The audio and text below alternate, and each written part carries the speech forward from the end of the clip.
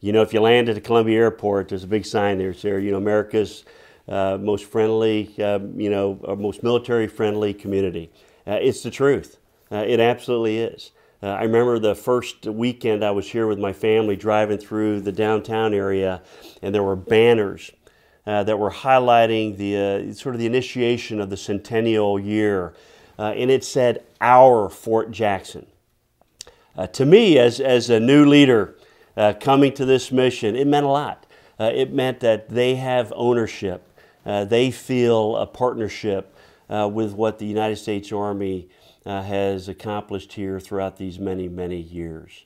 You know, as we take a look at the missions here at Fort Jackson, we certainly support our United States Army, and we've got a range of missions from basic training to training our Adjutant General Corps, our financial management experts. We train our chaplains here. We also train our drill sergeants that not only serve here at Fort Jackson, but serve at the other basic training locations of Fort Leonard Wood, Fort Sill, and Fort Benning.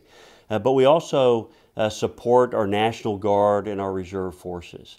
So a part of Fort Jackson is this jewel we call Camp McCready, and the South Carolina National Guard has leveraged that training platform for many, many years as they support our great Army in this nation. And even today, they are currently deployed all over the globe making a difference. The United States Army Reserve has several reserve centers here, certainly captured kind of foremost with the 81st Regional Support Command, which has its lineage in the very first division that we trained here in 1917, the Wildcat Division. So we are a total Army effort here, supporting the regular Army, the U.S. Army Reserve, and the National Guard, most proudly the South Carolina National Guard. When we take a look at Hilton Field, our field, that sacred field that we graduate our soldiers on, well, Sergeant Hilton, Medal of Honor winner, served in the South Carolina National Guard, was a part of the old Hickory Division, the 30th Division, and they fought forward. Ultimately, the 30th Division was reactivated right here at Fort Jackson, South Carolina. So we have a great history tied to the South Carolina National Guard that we're very, very proud of. And in crisis, both while we're deployed, our soldiers that graduate from here ultimately serve alongside South Carolina National Guardsmen, but also in crisis here. If we have hurricanes or disasters here, we're always ready to team up with their leadership for what they do for the great citizens here in the state of South Carolina. And so we're very, very proud of that. It certainly has played, Fort Jackson has certainly played its part in the previous wars that America has had. World War I, of course, and you think about the, all the divisions that came through during World War II. Have you talked with anybody about the World War II experiences there? Not just kind of a quick overview. So yeah, tell me about it. Because they trained. They trained entire divisions. The training method was different during World War II. Just like World War I, instead of doing individuals, they brought in entire, they brought in trainees, and they created an entire division where none had existed before. So they started off with basic training at the individual level, and then they worked up to squad, platoon, company, and they did division level maneuvers. They did not do them on post. They leased farmland out in the countryside between Fort Jackson and Fort Bragg, and they would do maneuvers in the countryside where they practiced doing large-scale unit operations. On the far side of Fort Jackson is Camp McCready, which is a national. Now it is a National Guard installation. It originally was the place where they did rifle training during World War II. And the trainees would march from the cantonment area out, is it Leesburg Road, I believe, and they would march all the way out there and do their rifle training. They would camp out there for a week or so. And they, if you go out there, there's some interesting graffiti on the, because back in those days when they did training, they actually had live people moving the targets up and down, and they were behind these concrete barriers so they wouldn't get shot. And they would run the targets up, and people would shoot, and then they would run the targets down, and they would mark where they hit in the black, they would mark with a white square, and where they hit in the white with a black square, and if they missed it completely, they would run up what was called Maggie's drawers. And of course, to keep them safe, when the firing started, they would hunker down behind the concrete. And this was the way they did training all the way up until the 1950s. You really have to talk with the people, because there's what the history books say, mine included, and then there's what really happened. And there's this idea that the Army is this rigid institution, and someone gives an order and it goes straight down the chain of command, and that's the way it is. And it just doesn't happen that way, either in garrison or in combat. And certainly these social changes with racial integration and with gender integration, you know, you said it didn't happen overnight. You know, even going back to my answer to the earlier question, you know, I'm sure there were bumps there. In fact, there were some bumps, but they worked through them just like any other situation. They did have a training area for Vietnam on post. I think they called it Bao Bang, if I'm pronouncing it correctly, where they would simulate the experience of going through a village in Vietnam. And during the 60s, they used that to prepare young men for going to Southeast Asia. It's in some ways the transportation networks have brought it closer to Colombia than it was. It used to be a lot more isolated. In fact, I'm writing a chapter for an edited volume about that. You know, you said you did a documentary about the flooding of 2015.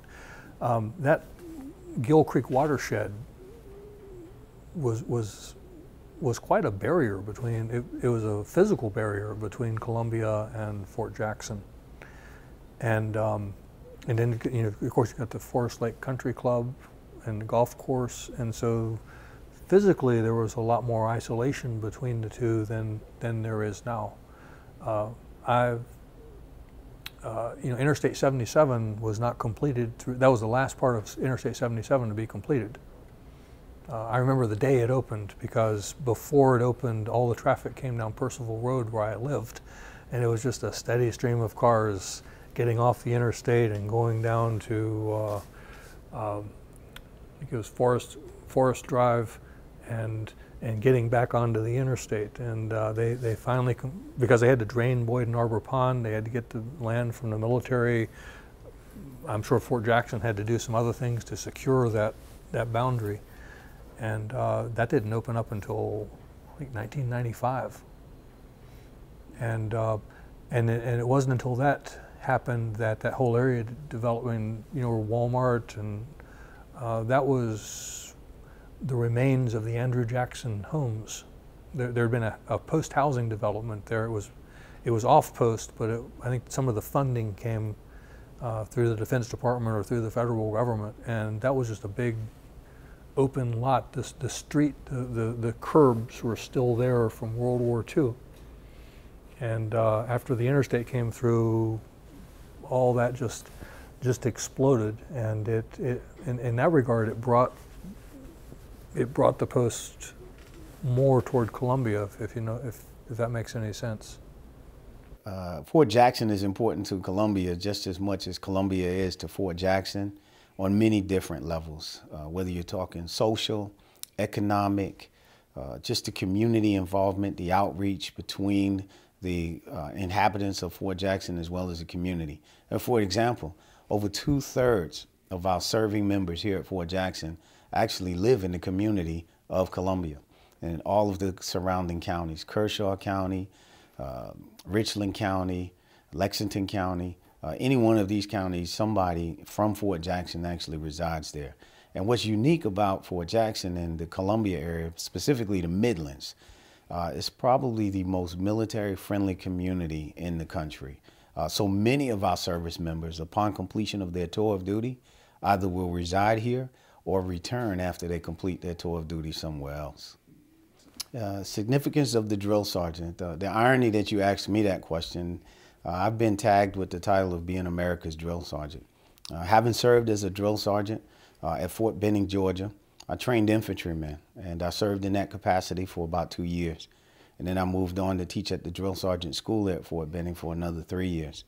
I was fortunate to be selected to be the commandant of the Army Drill Sergeant School at that time, and recognized the opportunity to basically create an instructor who knew how to think as opposed to what to think.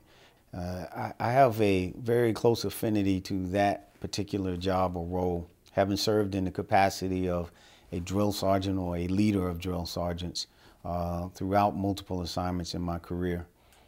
And I would say that the job of a drill sergeant, by far, was the most challenging and gratifying job that I've ever had. I think that our Army non-commissioned officers who do well in their units, where they practice their military occupational specialty and do their daily jobs, when they come and perform a job of a drill sergeant successfully and move back into their career path, they take with them a skill set that the average citizen would just ask for out of a basic employee. But what I would share is that that skill set of being a master of time management, a master of personnel management, a master of training management is a skill set that, again, I think that the average employer would pay a great amount of money for to achieve somebody on their team to walk in the door with that skill set. And that's what drill sergeants leave this challenging job over a 24 to 36 month period, what they take back with them when they go back out in the force. The 100th Centennial for Fort Jackson, in my opinion, is a critical piece within our history of the military. It has been a training base from the onset, from the beginning of, well, toward World War I, preparing soldiers to go into combat. And it is an integral part of training, and which brings me into the picture as a training specialist for the drill sergeant program, is we are responsible for training that soldier. The drill sergeant program didn't start until 1964. Prior to 1964, trainers that trained basic trainees were just NCOs that showed up at the training unit, and by virtue of being assigned to that unit became the primary trainers. In 1962, Cyrus Vance, who was the secretary at the time, gave a mission to the undersecretary, Stephen Ailes, to conduct a recruit survey. Out of that survey, it took him a whole year, and he canvassed all the services, Army, Navy, Air Force, Marines, and made numerous visits with his team that he had put together from Human Resources Command, which was, at the time, the Army was called Continental Army Command. And out of this survey is when he came up with 5 findings from that survey. He gave his report to Cyrus Vance in the end of 1963. His report is dated the 26th of December. Cyrus Vance really liked that report, and out of those 5 findings was there was a need to have a qualified educated trainer in the training base. His recommendation to solve that problem was the creation of drill sergeant schools. And so they put together in January of '64 a pilot course, which they came here to Fort Jackson. That is why Fort Jackson is considered the birthplace of the drill sergeant. And they took the brand new NCO Academy at the time, the 3rd United States Army Non-Commissioned Officer Academy, took their course curriculum and tweaked it slightly and come up with a 5-week pilot course. They ran that pilot course after fielding throughout the Army and selecting the best qualified NCOs to bring them in to do this training. And that also included the officers as well that was going to be in the training base. They ran that pilot. Once the pilot was conducted here at Fort Jackson, they created the 8th Training Brigade, or Battalion, here at Fort Jackson, and put 24 of those brand new instructors in there with a brand new 8-week basic training combat program of instruction. They sent 12 of them to Fort Gordon, Georgia. And they tested them for 2 cycles under this new program of instruction for basic combat training using these new drill sergeants and commanders. It was such a success that they formally adopted and established 6 drill sergeant schools. 1 being located here at Fort Jackson, 1 at Fort Leonard Wood, Missouri, 1 at Fort Polk, Louisiana, 1 at Fort Ord, California, and 1 at Fort Dix, New Jersey, and 1 at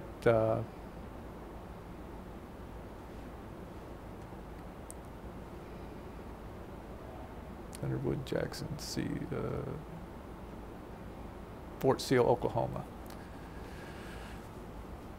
Now, during those test cycles, second week into the test cycle, is when the drill sergeant got its famous headgear. They had went down to Parris Island into a warehouse and retrieved some of the World War I campaign hats, brought them back, and in one of the Army leaders, or in one of the Fort Jackson leaders, you'll see the picture of the drill sergeant receiving these brand new headgear, which became our distinctive headgear, which everybody calls either the brown round or the Smokey the Bear hat. Prior to that, they were wearing the pith helmet, and that's what they wore during the pilot course, and that's what they wore for the first couple weeks of the test cycles. That formation of drill sergeant schools, the original 6, quickly grew. There was a big need for it. The difference in the training was to bring it down to more of a platoon and squad level type interaction between the instructor and the person being trained. It was to make them more professional in appearance and get rid of the lack of motivation or lack of incentive that they had prior to. And that was the reason for the headgear, that was the reason for incentive pay, that was the reason to make them stand out a little bit more. I believe it's something to be extremely proud of, being the birthplace of the drill sergeant, where the drill sergeant was created, though they were trained in numerous schools throughout the United States. This is something to be extremely proud of, because this trainer has become an icon, not throughout just, around Fort Jackson or Army training installations, but it's movies and magazines and books and novels and everything else. And so, yeah, it's something to be very proud of. For every one you hear something bad about, there's thousands of them out there doing awesome sacrifices of personal time and family time and away from their kids and their wife, training these new recruits and preparing them to go out to these units to be, efficient soldiers. Well, I had the privilege of giving a speech on the history of Fort Jackson, and started out as Camp Jackson, and it has sort of mirrored the progress that our country has made. When it first started, they had all types of infrastructure issues there. It was during a racially segregated period of time in our country, and they had to navigate that. And today, there's no institution or a part of our American life that better reflects the diversity of our country than the U.S. Army, and Fort Jackson certainly part of that. For me, the greatest milestone, though, was Friday, May 13th, 2005, when the U.S. government announced the BRAC decision. And, we didn't know if Fort Jackson would grow or shrink or lose services or gain services. And it turned out to be a Centennial Day for Columbia and Fort Jackson in terms of the growth and the missions that were brought to the fort as a result of consolidation of our military posts, Army posts throughout the country. First, I think Columbia and Fort Jackson will always be in a tremendous partnership. Fort Jackson is actually in the city limits of Columbia. So I think, maintaining that partnership, it was the late Ike McLeese who, played such an important role in BRAC in 2005, and making sure that from the business community standpoint, he was both the president of the chamber as well as civilian aid to the Army, Secretary of the Army. And I think his legacy, I think, will continue to make sure that partnership is maintained and worked very hard, and to this day it is. And we'll always, I think, train the soldiers that protect our country. And you know, I think over the years, you know, we will always be prepared to defend the country because of the work of Fort Jackson. For the centennial gift from the community to Fort Jackson, we're going to build a Centennial Park. And this park is going to have two primary purposes. One is going to have a practical purpose of meeting some of the needs of the soldiers here at Fort Jackson and some of the activities that they have. But it's really going to focus on the 3,000 to 5,000 people that come here every week for graduation. It's going to give them a place to go and relax and be with a soldier. The park is going to have a statue, a 20-foot statue of drill sergeants, 2 drill sergeants, a male and a female drill sergeant. And there'll be an amphitheater, a semicircular amphitheater around it that will seat between 250 and 300 people. So they can go down and take pictures of their soldier at the statue. They can sit in the stands. If the unit wanted to have a little quick meeting, they could have a place where they could get everybody together. But the other thing that's going to happen is that we're going to be utilizing the area where the post headquarters was up until October. That post headquarters has been cleared out. There's been some rough grading going. And starting in the 1st of May, we're going to begin to build a Centennial Park. The first part, we're going to do it in phases. The first part is going to focus on the pragmatic side, taking care of the visitors and the soldiers. The next thing we're going to add to it in different later phases is to add an educational component. So as a person is walking through the area, they'll see an area where we focused on all of the wars that the soldiers from Fort Jackson have participated in, beginning with World War I and carrying right on through the war on terrorism. And this is going to be something that when somebody goes up and they see World War I or any of the conflicts, there'll be a monument, a plaque, and then there's going to be some audio visuals attached to it where you can click your phone to the monument, and it'll tell you a little bit about World War I. It'll tell you about each of the fights, wars. And the thing that we're thinking about is that today only less than 1% of the Americans become soldiers. So many young children coming through have never heard. They may have heard of World War I and the Korean conflict and the Vietnam conflict, but they don't understand it. So this is to give them an understanding, or a better understanding of what it is. And then the museum is located right across the street from the park. And so hopefully the museum will begin to capture more in detail what happened in World War I and each of the conflicts. Another thing that we're going to have is going to be a pathway of the Patriots, where we're going to focus on the Medal of Honor, prisoners of war, people, soldiers that are mission in action, and began to talk about what it means to receive a Medal of Honor. Or if you hear the term POI, what does it mean? And again, looking at it from the same concept that we do with the war, the different campaigns, is just to educate and make people aware of these things. If you see somebody wearing a Medal of Honor, you're seeing somebody that's put their life really on the line and has done something significant. And so all of these things become so important to people who have been in service.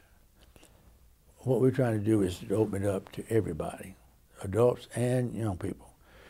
And from the educational standpoint, what we're going to do is we're going to design this so that you can have the presentations here, but yet you can pick up the whole process and move it to the public schools and share the same information in the schools. And I think that kind of educational component is just as important, maybe more important, than it is of taking care of the needs of the soldiers that want to use the park for a retirement ceremony or for promotions or whatever the case may be, or for the visitors that are going to come in here to be with their soldiers. All of that's necessary and something good. But it's that educational component that I think is going to really make this park special.